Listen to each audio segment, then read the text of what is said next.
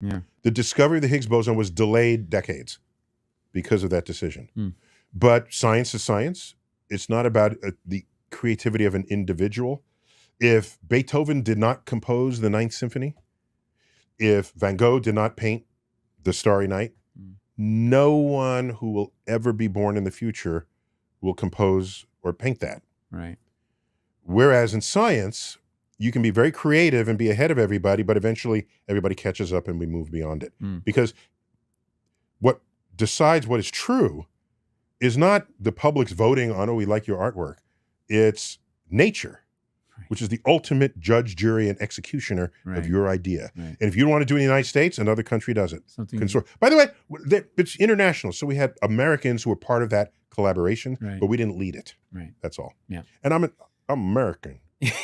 American. I'm a 20th century American when we led everything. And now I'm going to, well, what you got over there, guy? Can I look over the fence? I had that. We almost had that. It's like you're looking over the fence and your neighbor's got an in-ground pool and you've got an above ground.